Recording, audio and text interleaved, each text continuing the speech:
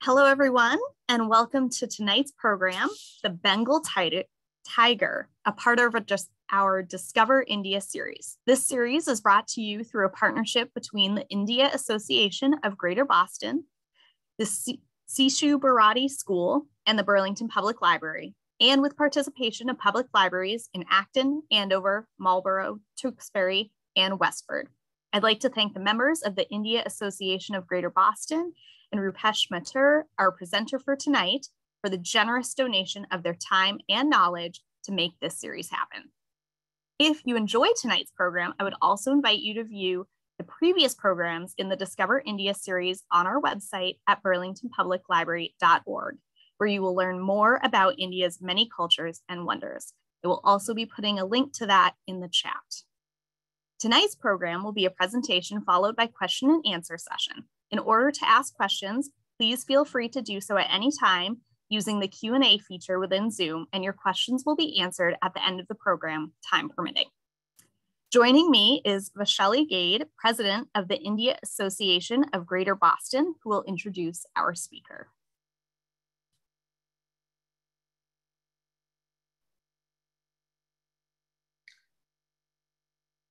Thank you, Nicole, for the warm welcome here. Hi, I'm Vaishali Gade, President of India Association of Greater Boston.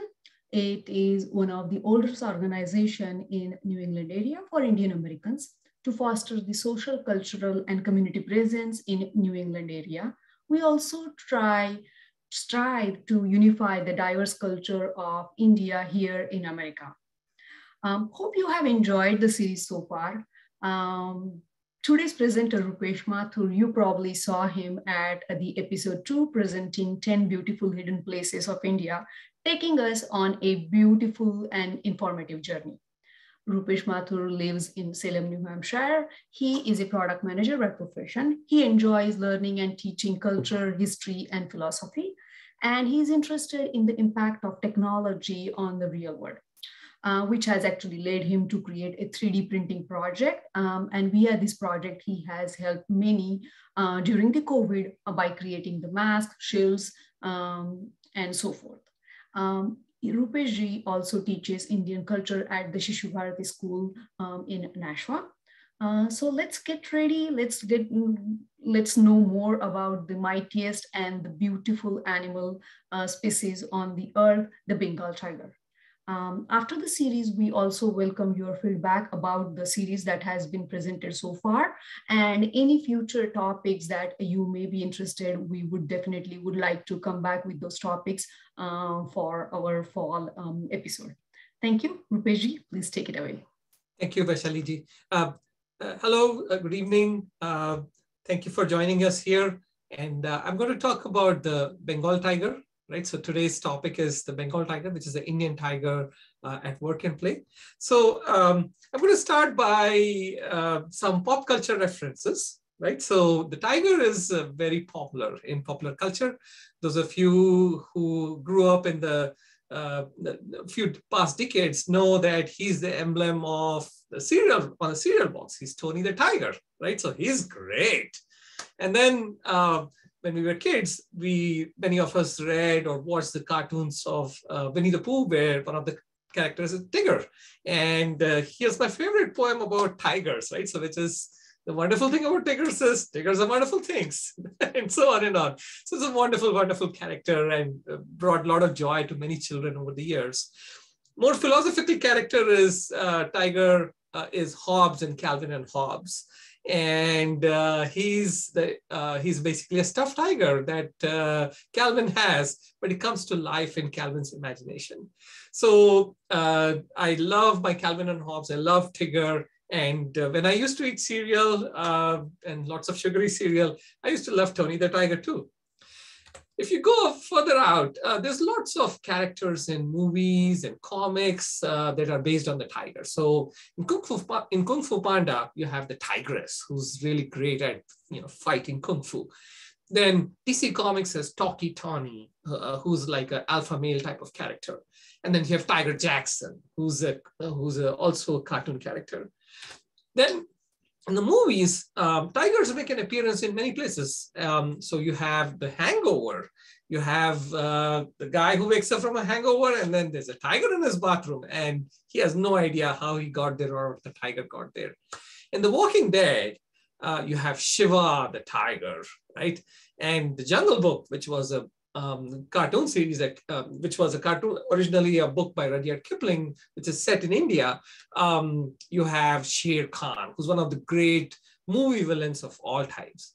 And then a more mystical tiger is Richard Parker in The Life of Pi, right? So he's, Richard Parker ends up on a boat with the boy, and then the boy has to learn how to survive on a boat, shipwrecked boat in the middle of the ocean with a tiger for company, and he has to learn to deal with the tiger. Right, so that's I like that because it's kind of like a metaphor for life. You know, we are all in a lifeboat of in the middle of the ocean. And then more popular culture, you know, a tiger makes his appearance in Katy Perry's Roar, one of the big hits of a few years back. You have the Rocky III theme, Eye of the Tiger. And as soon as I hear that drum beat, I know that that's going to be an amazing song. I knew that was an amazing song. And when I lived further south in Delaware, I went and saw the steps of the Philadelphia Museum of Art, where Sylvester Stallone is, you know, pounding up the steps, and Eye of the Tiger song comes along. More recently, we have Tiger King, which during the pandemic became like almost like a required viewing for many people on Netflix.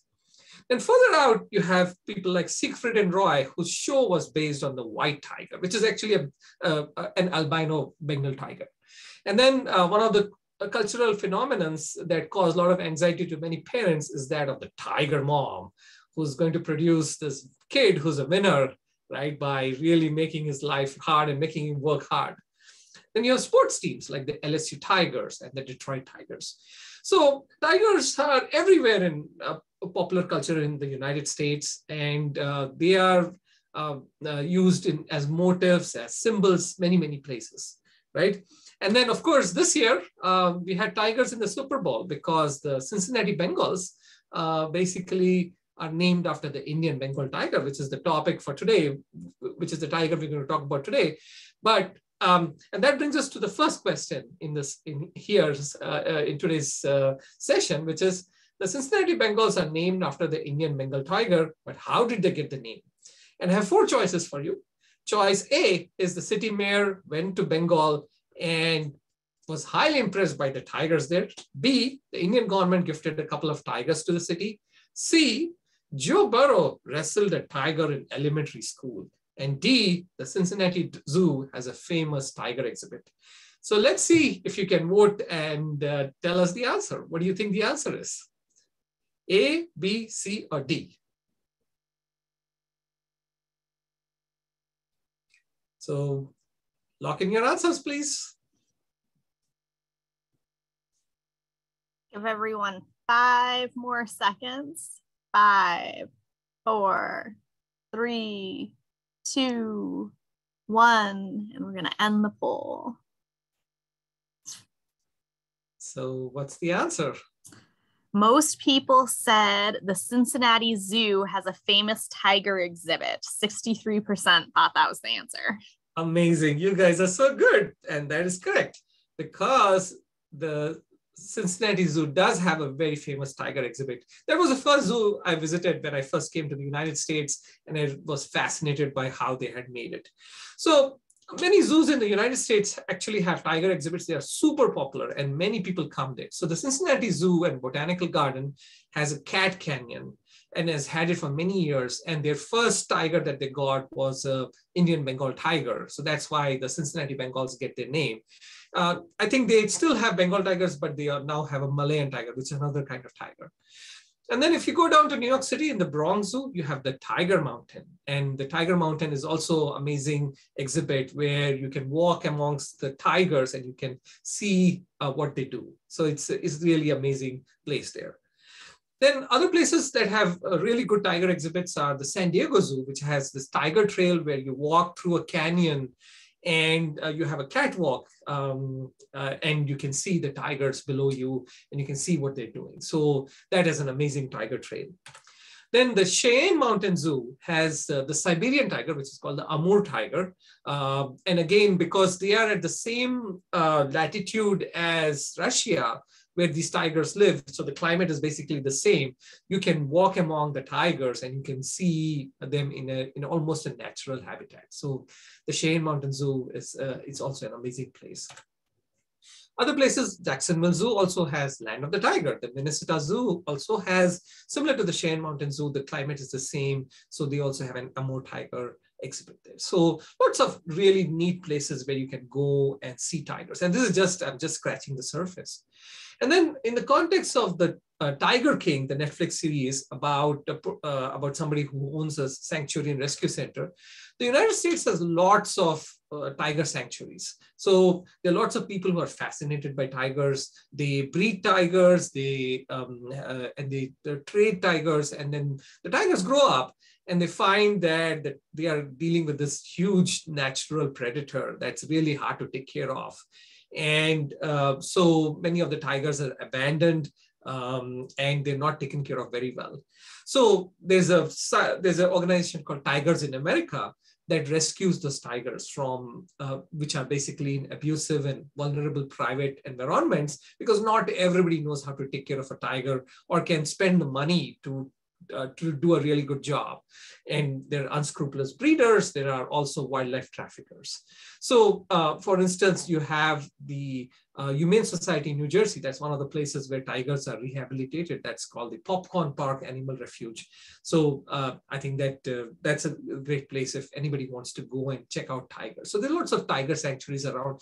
I think in Canada, further north of here, there's also one. There's a tiger safari just across the border from New Hampshire and Vermont. So lots of places where you can see tiger sanctuaries. Then, all right, so that's a basic intro to where you would find tigers in the United States and their place they have in the popular imagination. Now let's look at the animal itself. So what is a tiger? What is it made of? So tigers have been around for several million years. They are primarily inhabitants of Asia. So they're found all over Asia. And the scientific name is Panthera Tigris. And they are part of the Panthera genus, which includes lions, leopards, panthers, and other animals. They're the largest member of the cat family. The cat family is Felidae, including your cat that you may have at home. They're the largest member of the cat family. And over millions of years, they kind of differentiated themselves into 6 subspecies and 3 extinct subspecies. So there are tiger subspecies that were hunted into oblivion, and there are 6 of them, and of which the Indian Bengal tiger is the one that is the most in numbers. And you also have other tigers that are available, but they are really doing badly. They're not really in good numbers worldwide. And so a tiger is basically an animal that is an apex predator. It has dark vertical stripes on orange fur with white underside. So its fur is white, and then its skin has these stripes. And then everything grows on top of the stripes, and the fur itself is orange. And why is the tiger orange? We'll find out in a little bit. Tigers are very large animals. And the males are generally larger than females. So a male can weigh up to 700 pounds. A female can weigh up to 350 pounds, maybe a little bit more. A male is long, so up 8 to 13 feet long, and a female is 6 to 9 feet long.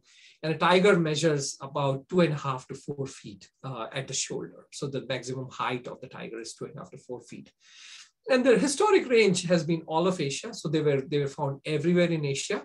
But as Asia grew in population, they lost their habitat. And now the range they occupy is about about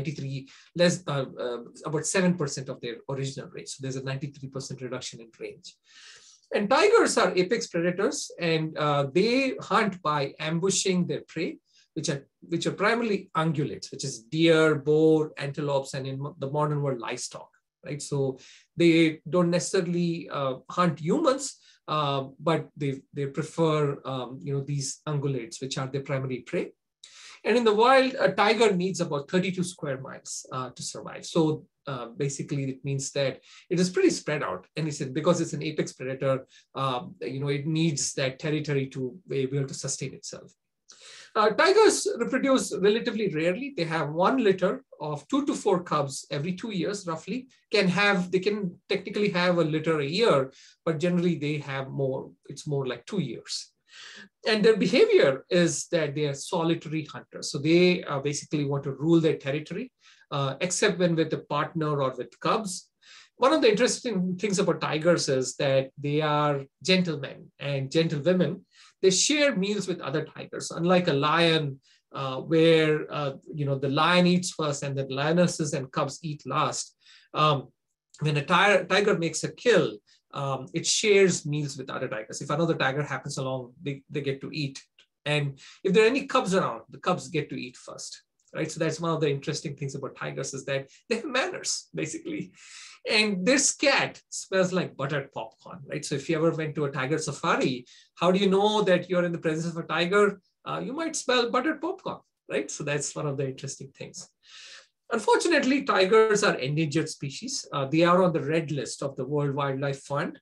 And they are actually at risk because of habitat loss, primarily habitat loss.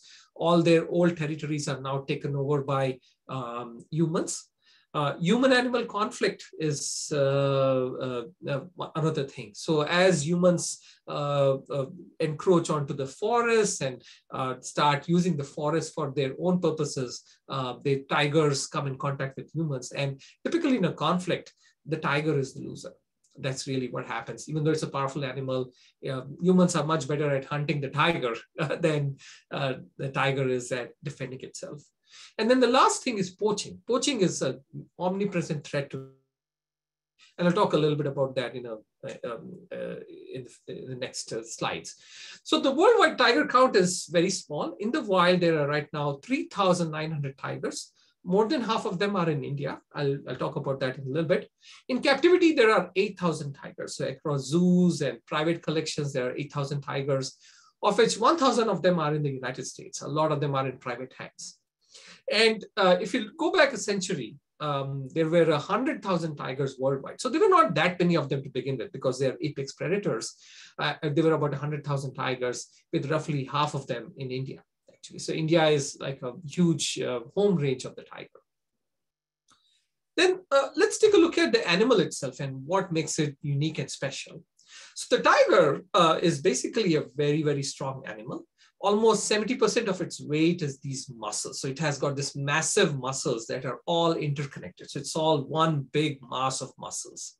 And it has very strong bones. It has very, very thick and strong bones, which are 15% of its weight.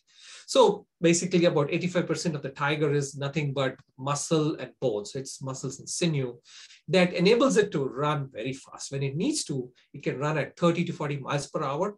And those muscles also enable it to carry 1,000 to 2,000 pounds. So it has got nothing on your best weightlifter has got nothing on a tiger.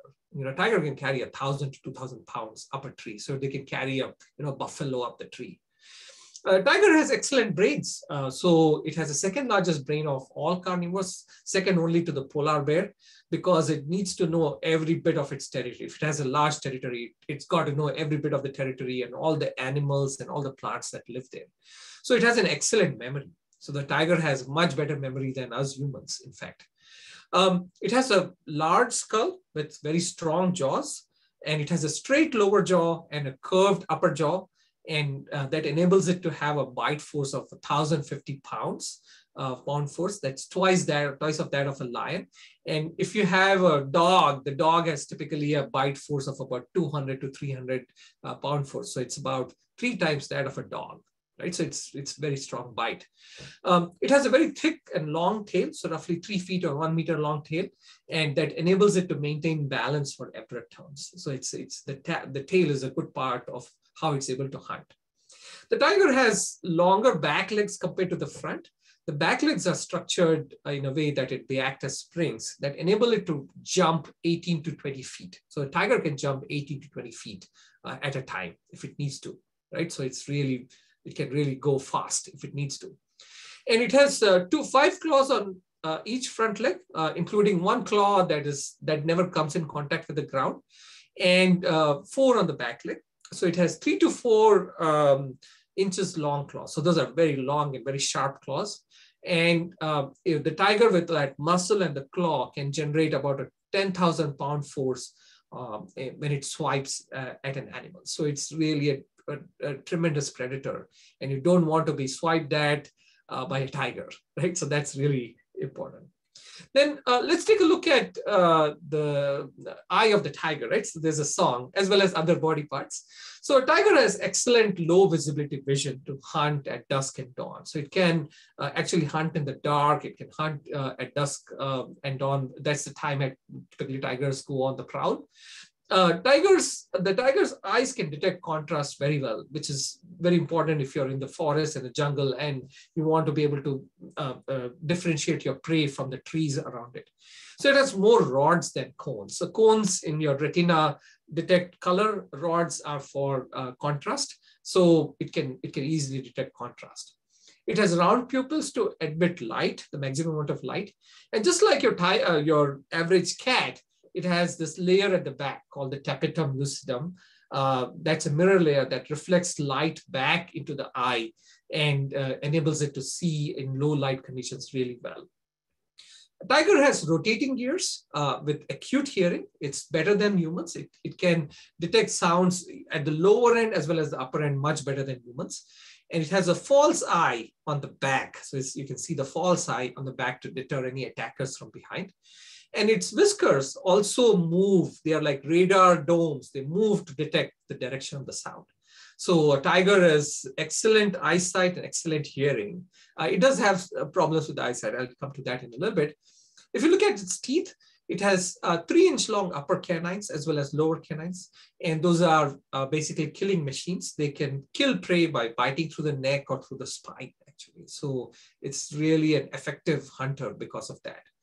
And then if you look at its tongue, you see that in your cats also, by the way. It has this papillae, which are these things that stick out and they are curved backwards. And they're used to strip meat off the bone, right? So once it makes the kill, it can very efficiently strip the meat off the bone of whatever it has killed. And it has antiseptic saliva to be able to deal with whatever bacteria or germs it comes in contact with once it has killed its prey, right? So it's really an amazing predator. I want to do the next question, which is on the eye of the tiger. The tiger has excellent vision in low light and contrast, but it cannot see a specific color. Which color do you think it is? A, red, B, green, C, blue, and D, orange, right? So take your pick and let's see what you come up with.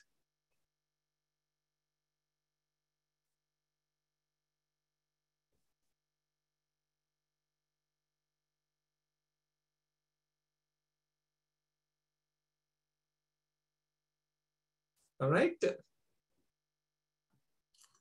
All right, we'll give everyone 5, 4, 3, 2, 1. Lock in your answer.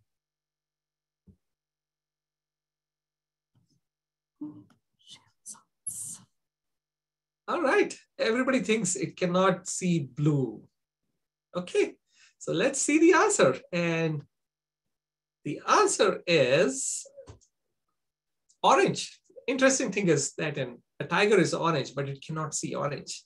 Tigers can see green and blue very well, and they can see a little bit of red, but they cannot see orange, which is a mix of green and red, right? So if you mix green and red, you get orange. And so their prey, which is all these ungulates, are also dichromatic, and they can see blue and green, but orange is seen as green by their prey, and it shades into the forest undergrowth. So a tiger doesn't know that it's orange, right? So a tiger, when it sees another tiger, sees it as green, right? So that's one of the very fascinating discoveries that scientists have made in the past few years, that a tiger doesn't know that it has orange fur, right? So it's really interesting. So that's a really nice answer. Now, let me then move to tiger sounds, okay? How do you know when a tiger is saying hello to you? Okay. A, it snarls at you. B, it chirps at you. C, it chuffs at you. D, it roars at you. Those of you who have cats might have a clue there, actually.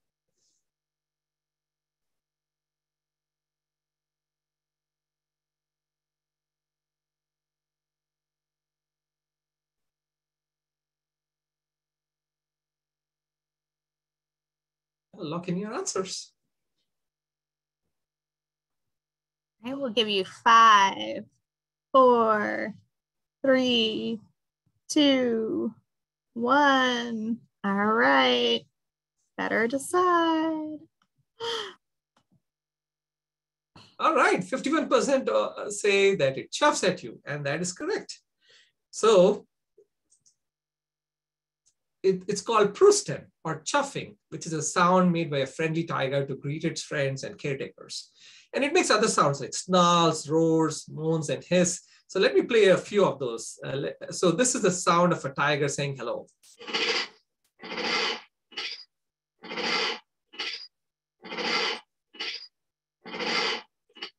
So it makes a sound by exhaling air through its nostrils. So that's the sound of so that's how it says, hello, I'm here, kind of thing. Then, of course, let's hear the snarl.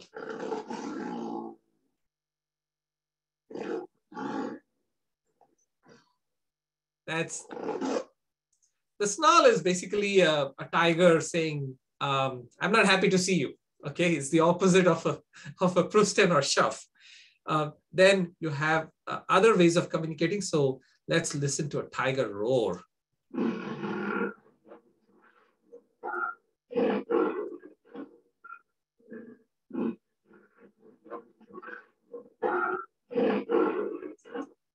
Yeah, excuse me. So a roar is a tiger saying, this is my territory, this is my space. Anybody who wants to challenge me had better show himself. Any tiger that wants to challenge me had better show himself. And we have a fight and we see who's the boss. That's really what it's meant for. Then here's the hiss of the tiger.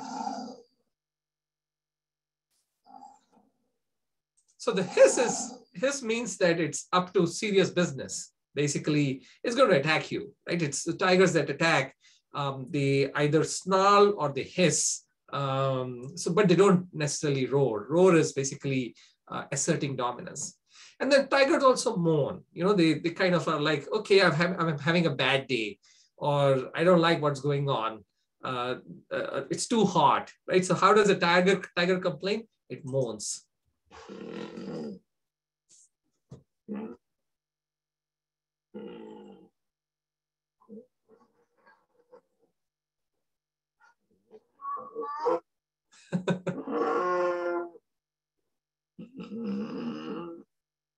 Yeah, so that's the noise of a tiger. There's a sound of a tiger that's tired and it's complaining about the day it's had, right? It's a bad day at the office for the tiger. So yeah, so those are the sounds of the tiger. Then I'm going to now step a little bit into the topic of the day. So now that you've seen what the tiger is and what it's all about, I want to talk about tigers in the Indian subcontinent. So the tiger species that's in the Indian subcontinent is called, it's the Bengal tiger, right? So, and it's a native subspecies in the Indian subcontinent. So it's found in 4 countries: India, Pakistan, Nepal, and Bangladesh. So these are the 4 countries where you would find the tiger.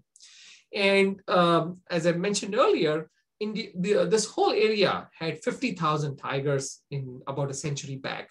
And then they went down to 1872 tigers. There was a census in 1972 in India, and they found only 1,872 tigers. And that immediately put it under endangered status.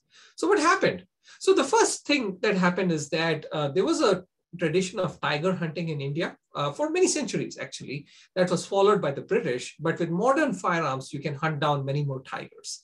So on the bottom left is a Mughal miniature from the Akbarnama, which is a book written in the 16th century. So this is showing a tiger hunt in about 1590. In the middle is Lord Reading, the Viceroy of India, who basically was a representative of the British crown in India, who was ruling India on a tiger hunt. So these are all the tigers that he's hunted. And typically what would happen is that the dignitary would be put on an elephant, and then they would drive the tigers into a circular stockade where he could basically shoot at them. So that's the basic deal. The tigers would be flushed out of wherever they were sitting or hiding into a circular stockade, and where they would be shot down by people like the Viceroy of India. So that was a lot. Then there's also poaching. Poaching is, even though nobody hunts nowadays, poaching is the #1 threat to tigers everywhere. So there's huge demand for skin and bones. So each skin of the tiger sells for thousands of dollars. And then the tiger parts are used in traditional Chinese medicine or Eastern medicine. And each part of the tiger has some function, and it's basically used there. So there are many people, many of the tigers in India, for instance, whenever they are poached, the skin is sold separately, and then the parts and the body of the body are sent to China or to other parts of East Asia where they're used in traditional medicine. But then the #1 reason why we've lost so many tigers is habitat loss due to population growth. So when population grows, it takes over areas where the tiger hunted. And not only do they eliminate the tiger, but they also eliminate its prey. So when the prey is eliminated, tigers starve. And so that way you get rid of the tigers. And there's finally human-tiger conflict. So as I mentioned earlier, when tigers come in conflict with humans for whatever reason, the tiger is most often the loser, right? So it cannot defend itself against many humans who want to do it harm. So tigers have come down quite a bit. And one of the things that happened since 1900, in the 1900s, was that as the population in Asia grew, so in 1900, the population of Asia was a bit around, in that region, the Indian subcontinent was about 250 to 300 million people, and it was pretty spread thin. And now the population there is more on the closer to about 2 billion people. Right? So India itself has a population of 1.3 to 1.4 billion people. So as the population grew, there were more and more conflicts. People started going in the forest to collect forest produce like honey, fruits, nuts, firewood, and they started building villages and settlements in tiger territories that put them in direct conflict with the tiger. There was also growth of big game hunting, right? So as you saw in the previous slide, people would come to India to hunt tigers. But if there were poor shots or the tiger escaped, then the injured tiger had no recourse but to start hunting other prey because it could not hunt its traditional prey.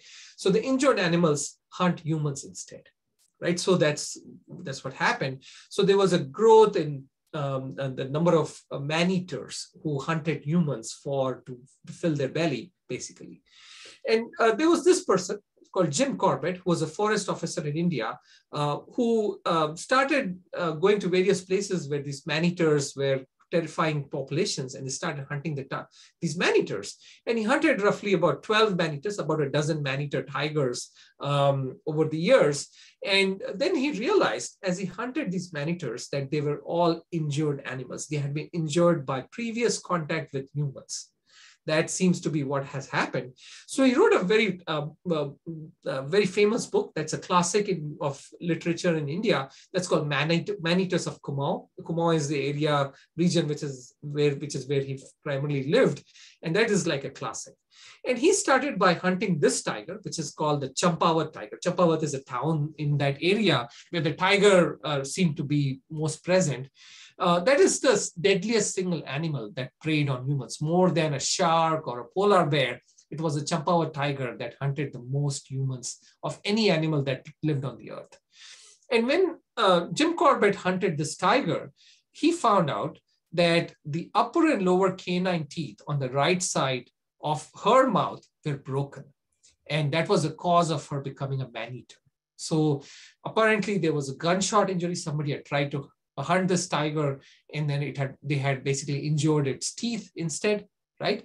And it could not feed itself. It could not feed its cubs, and ended up becoming a hunter of humans, basically. And so that brings us to the next question, which is the Champawat tiger. So there's some really nice books on this. There's a book called No Beasts of Fears, and there's a whole chapter in Man-Eaters of Kumaon. So the next question is, how many human beings did the Champawat tiger kill and eat? A, 127, B, 265, C, 436, or D, 912? Pick the closest number that you think. How many people did it kill and eat?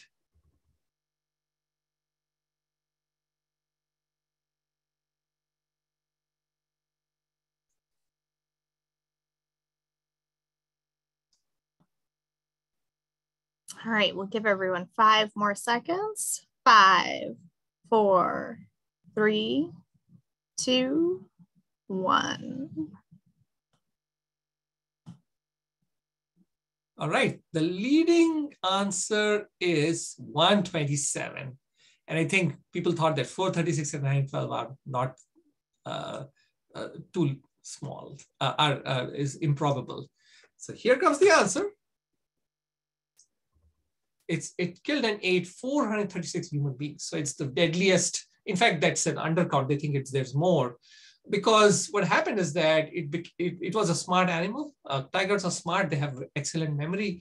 And what it would do is it would travel between villages in that area about 10 to 20 miles. And then it would basically appear, it would travel through the night to the other village. And in broad daylight, it would pick young women and children who were outside to capture, basically. And in broad daylight, it killed a few men, but it was mostly young women and children, which it knew were weaker, right? So as a result, because it did all these, it attacked in broad daylight, it paralyzed all travel and commerce in the region, and people were terrified to step out of their house. And ultimately they called Jim Corbett, and Jim Corbett went to hunt the tiger. And guess what? The tiger turned the tables. But for the fact that he had a gun and he could shoot at it, and he managed to get a couple of shots off in time, he would have become the 437th victim of the tiger. So if you go to Man-Eaters of Kamau and you read that chapter, that's a thriller. And when I read it first in high school, I was like, wow, this guy got away by the skin of his teeth. The tiger would have made a meal of him, actually. It came very, very close to getting him, actually. So that's one of the interesting things that happened in the early 1900s. Not lots of man-eaters, but many tigers which were injured in hunting and due to human conflict became man-eaters, and they started hunting humans instead. So not a good thing to do. All right, so then we come to Project Tiger. So why is it that India has more than half of the world's tigers? Is because the Indian government made a concerted effort. So there was a census in 1972, and they got a shock when they realized how few tigers were left. So they launched this thing called Project Tiger, and the Project Tiger is a concerted effort to protect and preserve tigers and their habitat in India, which was launched in April 1973. So the same program has been replicated in other neighboring countries, so Bangladesh and Nepal in particular. And the goal is to ensure a viable population of tigers using sanctuaries and corridors.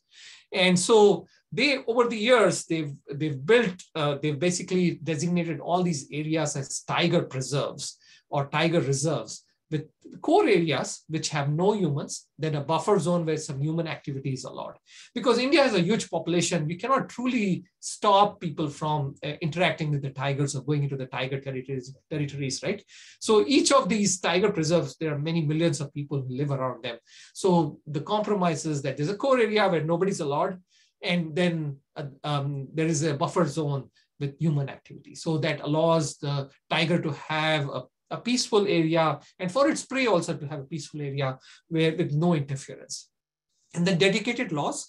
So there's a central law, which is the Wildlife Protection Act, that was enacted just for the tiger.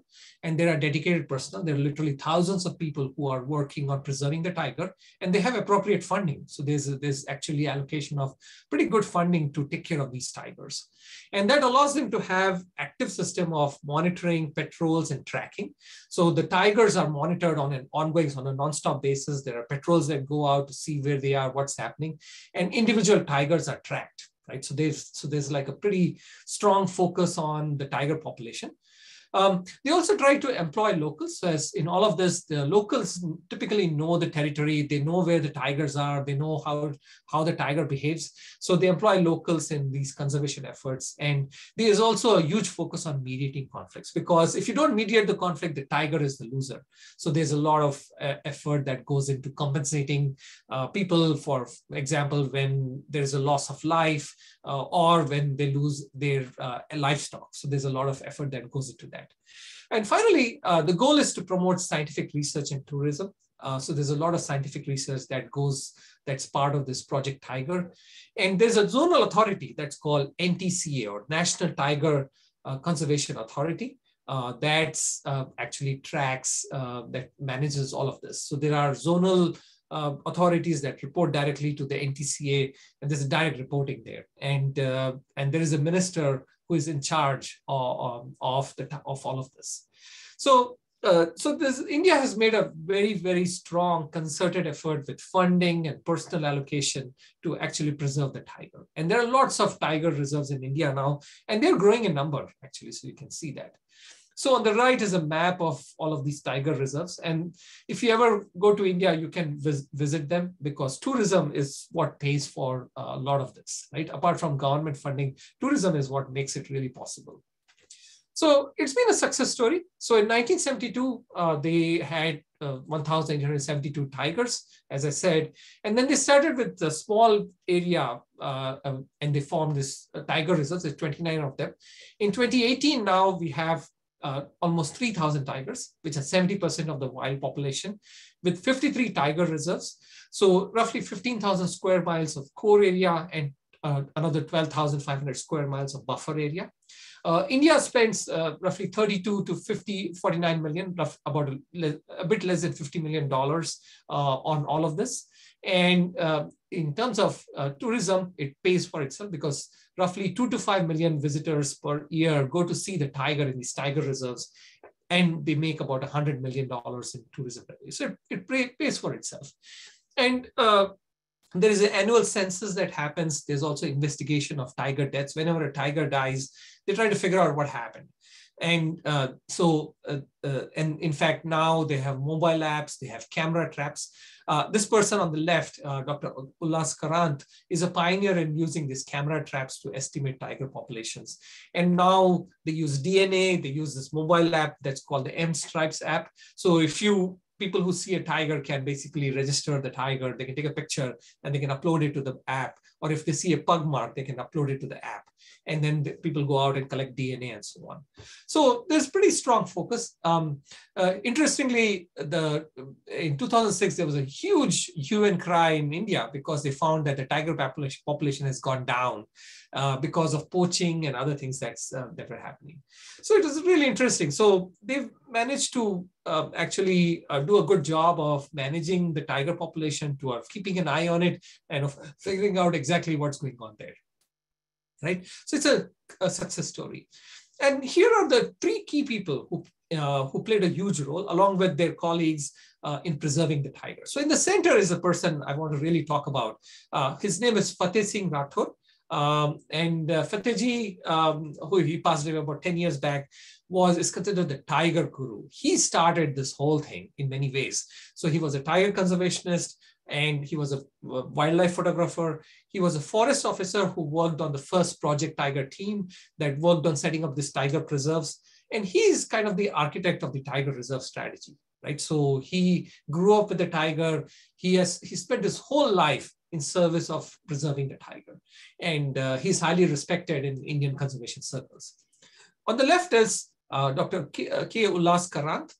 He's a conservationist, a scientist, an author. And as I said, he's a pioneer in using camera traps and tracking to estimate tiger populations. So a lot of the basic science that goes into tracking the tigers was done by him and people like him. On the right is Valmik Thapar, who was also part of the early days of the Project Tiger. He's a naturalist, conservationist. He's also a historian. He's also a critic of the tiger conservation strategy. He's somebody who's on the inside, on the outside, and he occasionally puts in a critical view, and then he talks about how tigers are not doing well, and he points out all the blind spots. So a really, really important person there. He's the author of 14 plus books on the tigers and wildlife in India. You'll see his books at the end, and I have a book list there. All right, so now I'm going to talk about some of the tiger preserves. So there's 59, there's many of them, 53 at last count. And in fact, they're increasing the number of tiger preserves because they find more and more areas where their tigers are present. So first, I'm going to talk about the most famous one, the one that a lot of people go to visit. This is called Ranthambore National Park. That was the first tiger preserve set up by Fateh Singh Ji. And it is basically a historical area where people lived. And what they did is that they kind of moved people from the core area outside. and they made and people actually gave up their homes so that the tiger could have an undisturbed area.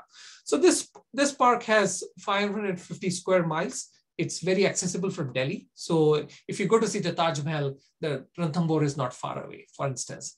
It has a 10th century fort. There are old temples and palaces inside the park. So people have been living there in that area for a long time. In fact, there are villages that are abandoned because the Indian government paid people and people agreed to move out so that the tiger could have all of this space to itself. And it's highly popular. People go there all the time. It gets literally hundreds of thousands of visitors in a year. There are many resorts around that area. Tours are easily available. So it's very, very popular resort, a place to go to see the tiger.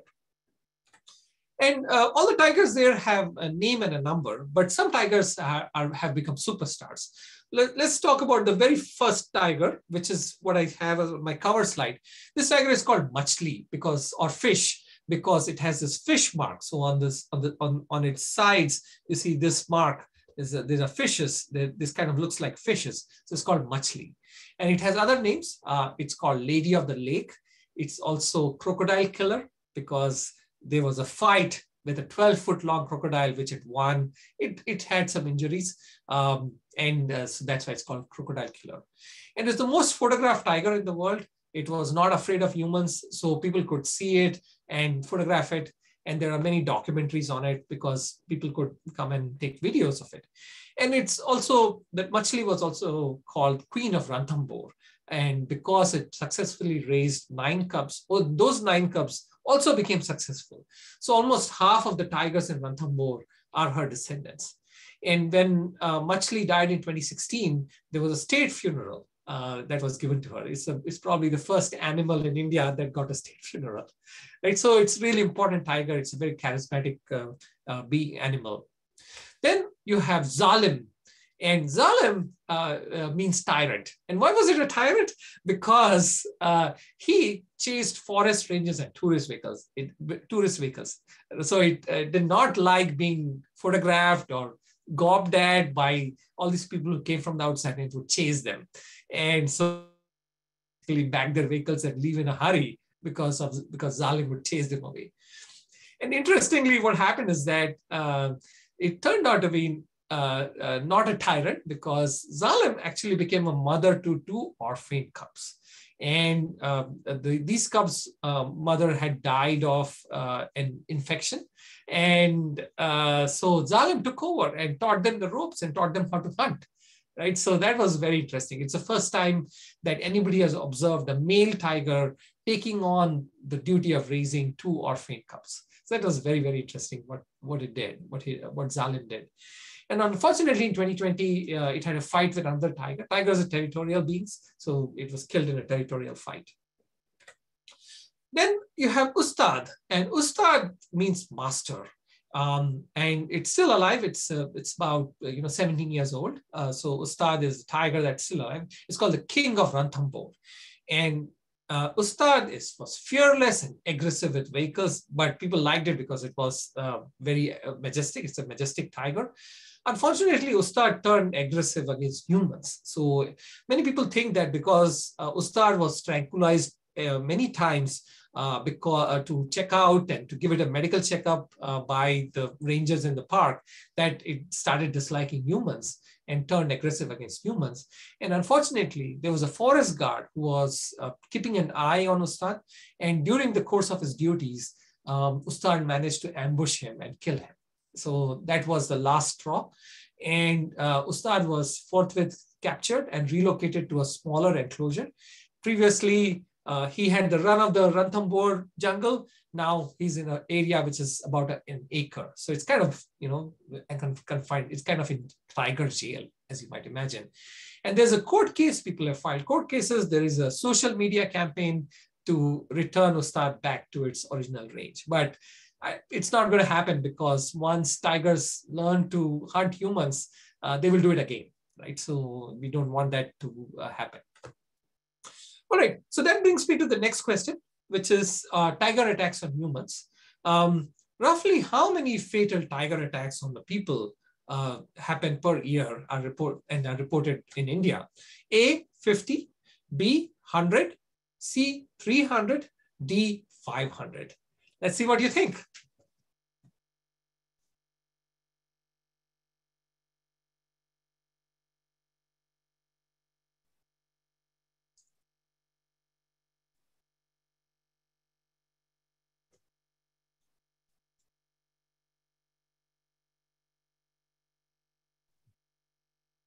All right, we'll give people 5 more seconds. 5, 4, 3, 2, 1. All right, majority think it's about 100, second is 50. Okay, so let's see the answer.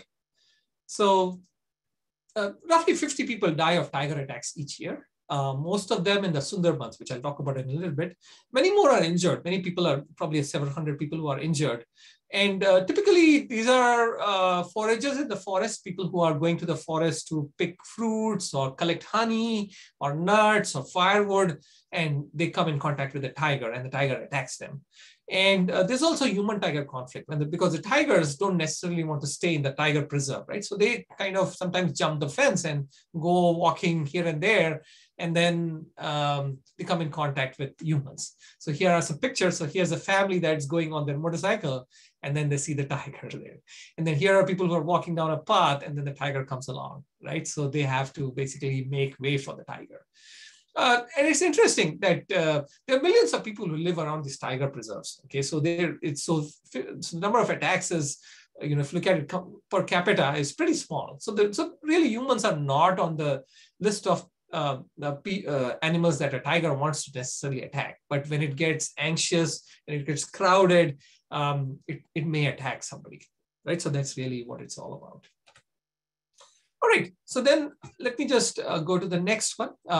So a few more tiger reserves. So the Nagarhole Tiger Reserve is close to Bangalore. It has 248, its area is about 248 square miles. It's very accessible from Bangalore. So you can fly from here to Bangalore in 24 hours and you could be in Nagarhole and seeing a tiger in 24 hours if you wanted to. And this sanctuary is really interesting because it is famous for leopards, black panthers, elephants. So lots of interesting wildlife to see. And it's highly popular because there are lots of resorts out there. There's camping resorts. You can camp out there. And it's also famous for fishing. So there's lots of fishing out there.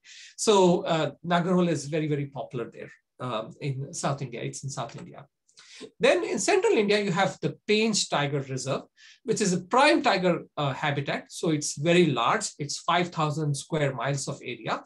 And it's very rich in terms of flora and fauna and tigers. So lots of tigers there. And it has a core area, which is made up of Indira Priyadarshini Pench National Park and Pench Mowgli Sanctuary.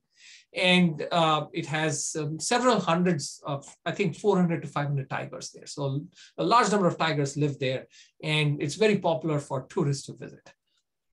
So one of the interesting things that I found out during my research is that they also have a legendary tigress that's called Collarwali. And Collarwali means the one with the radio collar. So it's also known as the Queen of Pench, and it just died a few months back. It just died this year.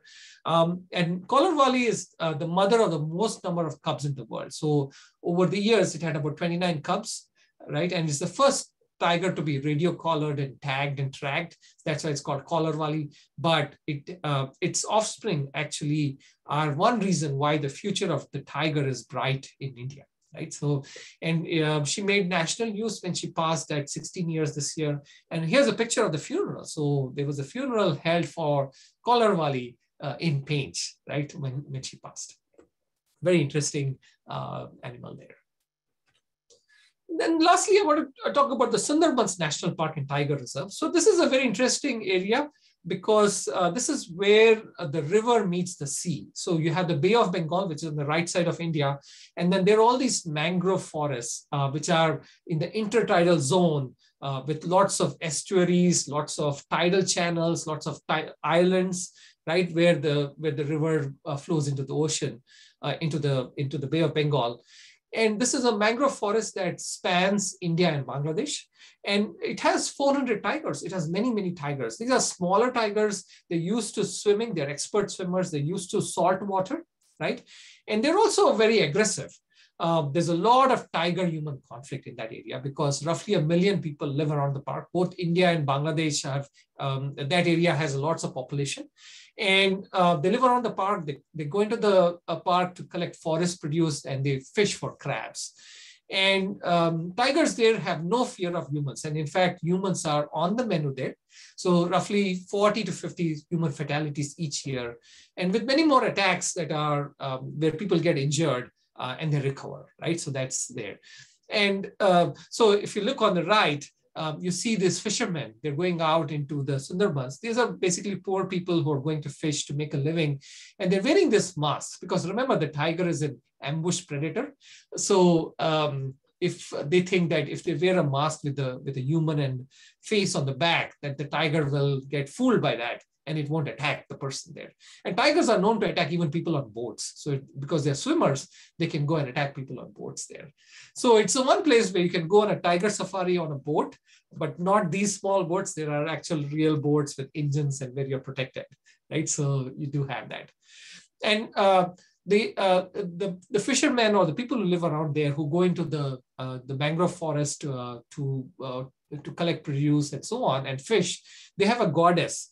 And the goddess is called Bon Bibi, that is goddess of the tiger. So anytime that they go into the area where the tigers live, they actually pray to this goddess and they wear these masks and they go. And they have no choice because most of them are, they need to make a living, right? So that's the reason why they have to go. And about 40 of them die every year. I think this year the count so far this year is about 27 actually until May. And the Sundarbans are important because they are threatened by climate change and cyclones and hurricanes. So as climate change happens, this area is going to see a lot of change. There's going to see the mangroves are threatened in many places because the mangroves also need fresh water, right? So they are in salt water, but they also need fresh water. And there are lots of species of fish, crocodiles, sharks that live in these roots. Many fish spawn in these roots. So the tiger is important, but so are all the other fishes and animals that live there. So this area is threatened by climate change and cyclones and hurricanes. So that's one of the things that's there. Okay, so that brings me to the last bit. So I just covered about 4 to 5 of these tiger preserves. There are many more of them. There's 53 of them, and there are many interesting and used tiger preserves. If you look at the top 10 list, there are lots of interesting places there. So I'm going to stop and then I'm going to do a quick pop quiz here. Let's see how much attention you paid. So the first one, which tiger has raised the most cubs of all the tigers in the world? A, Zalim, B, Machli, C, Ustad, D, Collar Wali. So let's see what you remember from my presentation.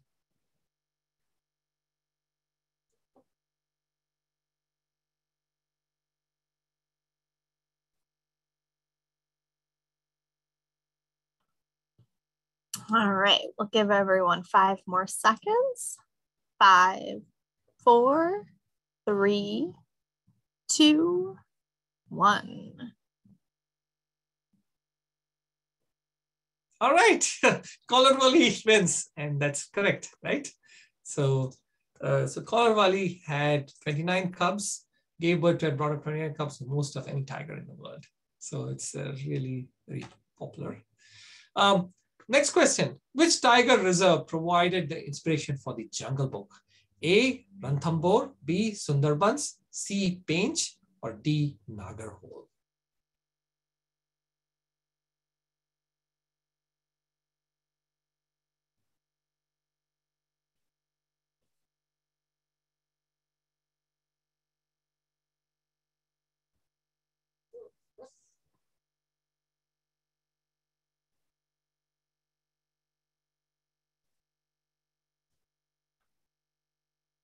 All right, we'll give everyone 5 more seconds. 5, 4, 3, 2, 1. Ranthambore. Everybody thinks it's Ranthambore. followed by Sundarbans, followed by Pench and Nagarhole. So let's see if, so the answer is C, Pench. The Pench Tiger Reserve includes the Pench Mowgli Sanctuary. So in 1831, a boy was rescued from a pack of wolves in the area, and it appeared that the boy had been brought up by the pack of wolves. And that became the inspiration for the Jungle Book that was written about 50 to 60 years later by Rudyard Kipling. Right? So that's the answer there. So really good, and thank you for being good sports, and thank you for participating in the quiz here.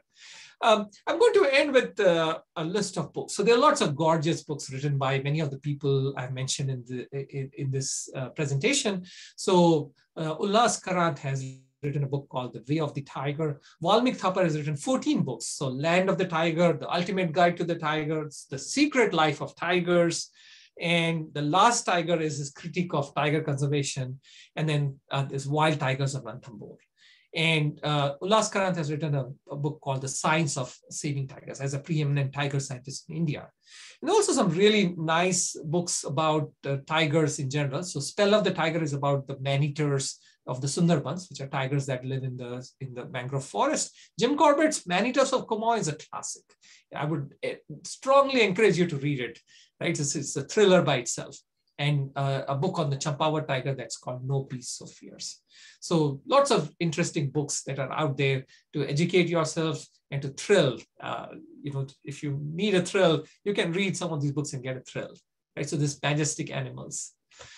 All right. So I want to give the last word to Jim Corbett, right, who really was the first tiger conservationist. And at the entrance to Corbett National Park and Tiger Reserve in Kumaon, where he was active and where he hunted these man-eaters, there's this inscription by him. So there's a sign that says, with a quote by him, where he said, "The tiger is a large-hearted gentleman with boundless courage. And when he is exterminated, as exterminated he will be unless public opinion rallies to his support, India will be the poorer by having lost the finest of her fauna." So this, in a nutshell, is why India has invested in preserving the tiger and in making it available for millions of people to enjoy, and why it continues to hold a major presence in India and in the world. Right? So with that, I'm going to stop and we'll go to questions.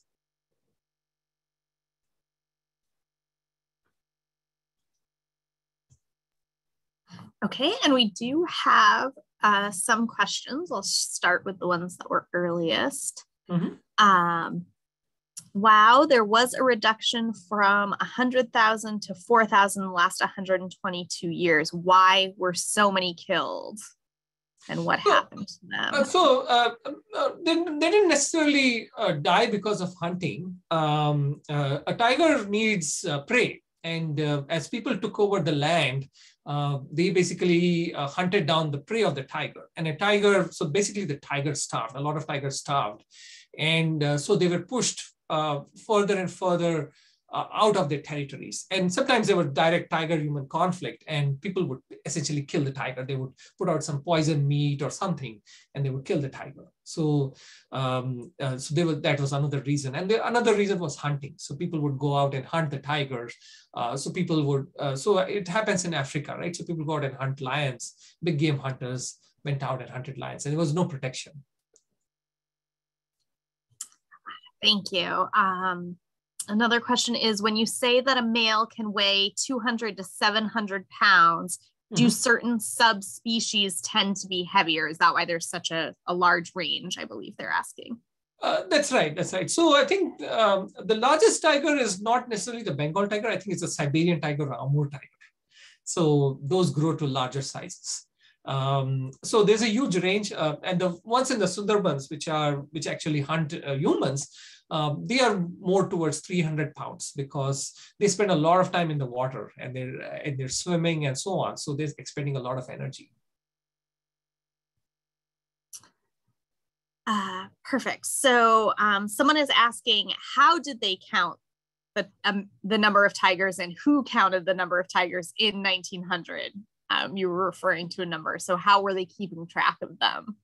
Oh, that's a good question. So the thing is that it's an estimate, right? So it's a rough estimate based on extrapolation from local counts. So India at that time they had the part of the country that was ruled by the British, but then there are lots of these small kingdoms and principalities. And the small kingdoms and principalities had ways of counting them. And there was an extrapolation based on the records to 100,000 tigers. It's not exactly 100,000 tigers, it's probably on that order. So it's not an exact count. Even now, it's not an exact count. So when we say 2,967 tigers, it's not an exact count. They're missing a few hundred tigers here and there, actually. Thank you. Someone is asking, with the loss of habitat, how healthy is the DNA diversity of the tiger population? Are there corridors between the preserves to allow greater DNA diversity? That is an excellent question, because if you look at the tiger preserves in India, they are basically separated from each other for the most part by thousands and sometimes hundreds of miles. So how do tigers go from one place to the other so that they have genetic diversity? So unfortunately, genetic diversity has taken a hit.